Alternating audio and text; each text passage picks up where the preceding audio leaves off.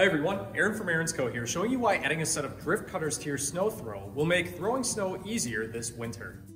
Drift cutters install to the sides of your Sno-Thro and cut into hard-packed snow that's taller than your auger housing.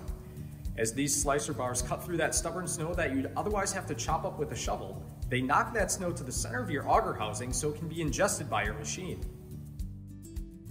Today we'll install drift cutter kit number 724069. Which fits current production Deluxe and Platinum series models. For current production Classic and Compact series models, use kit number 732031. Open the carton and confirm that you have a set of drift cutters, 4 clamping knobs, 4 carriage bolts, and the instruction sheet. You'll notice you won't need tools for this installation.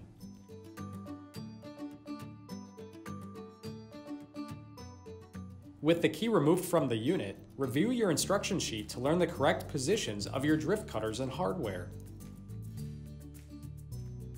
Place your drift cutter in the correct orientation, which is with the steel bend positioned downward.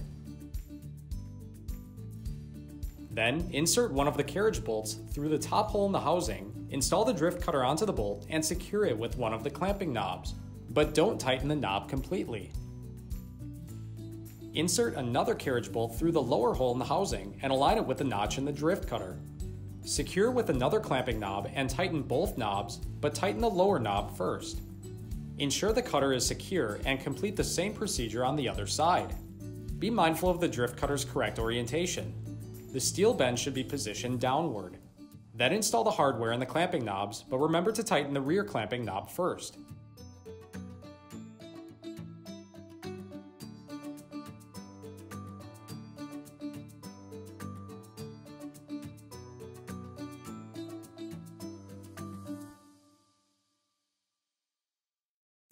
For storage, the drift cutters can be rotated to rest alongside the housing. Loosen the clamping knobs and rotate the cutters into the storage positions, and then tighten the knobs. To put the drift cutters back into their operating positions, once again loosen the clamping knobs, rotate the drift cutters, and then tighten the knobs.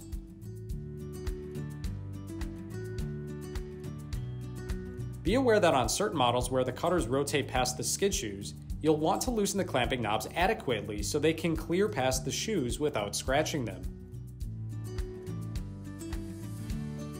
To get a set of drift cutters for your Ariens Sno-Thro, visit your nearest Ariens dealer, which can be found at ariens.com/dealer, or shop from home at parts.ariens.com. Now that's all that we have for you guys today, but if you like this video and want to see more helpful content from Ariens, remember to subscribe to our YouTube channel and to follow our social communities on Facebook, Instagram, and Twitter.